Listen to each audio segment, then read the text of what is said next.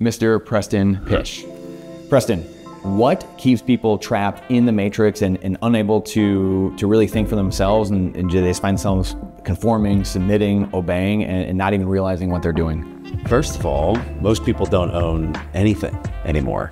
They might think that they do, but like from a cash generating, free cash flow generating business, there's not too many people that actually own anything.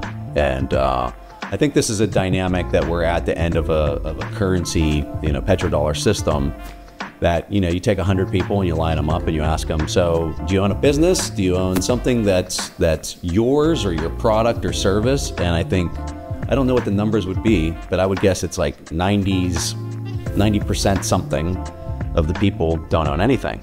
So they're in an employee mindset. They're in I'm working for somebody else mindset. Most are heavily indebted. Most don't have any type of additional free cash flow to save or preserve to start buying something else that is theirs. And so you get almost like a compliance kind of mindset. Like, how in the world are you going to buy Bitcoin that has 70 or 80% annual volatility relative to this fiat system that they're locked into if you're not actually have excess that you're producing for society, which most don't? So I think that keeps them locked in. And I think when a person would talk to that person about Bitcoin, they're looking at it and saying, I just want to go on vacation this year, let alone be able to buy this imaginary token that supposedly just keeps going up in value. And I'm phrasing it in the way that they would view it. Yeah, in the way that they would say it. But I think that that's probably the main reason why. Being a playable character, like, what does that mean to you? So when you see these Bitcoiners, you come to these conferences and you're doing these things, the people you interview on your show and all the studying you've done, when you look at somebody, or books you've read or mentors you have, when you're like, man, that guy, he's a playable character, and he can critically think, he's humble enough to change his position when facts change. Being a playable character to Preston is when a person really tries to learn, because it's about knowledge, right?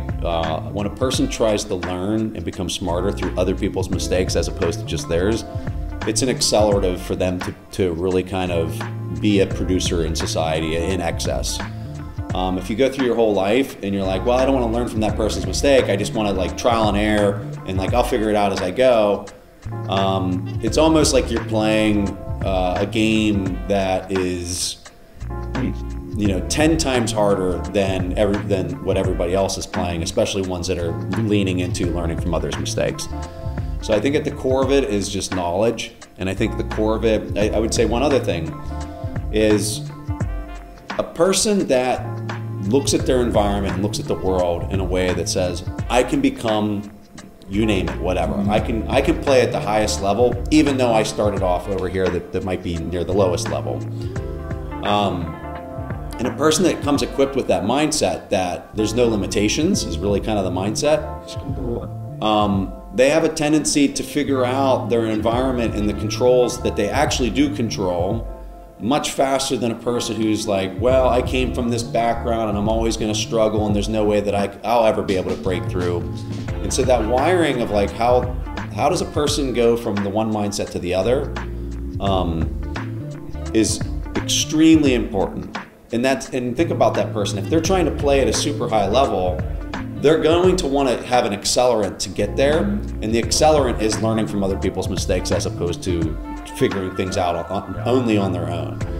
And I know some of that stuff might sound really cliche, but I would tell you that at what I think is at the heart of people that play at a very high level and that are like, the movers and shakers and the people that are creators through efficiency or productive gains to the rest of society, I think that's the mindset they have. They look at anything in the world and they're like, oh yeah, I could do that. Just give me a decade and I can figure it out and I can pull that off. And that mindset is so powerful, so powerful.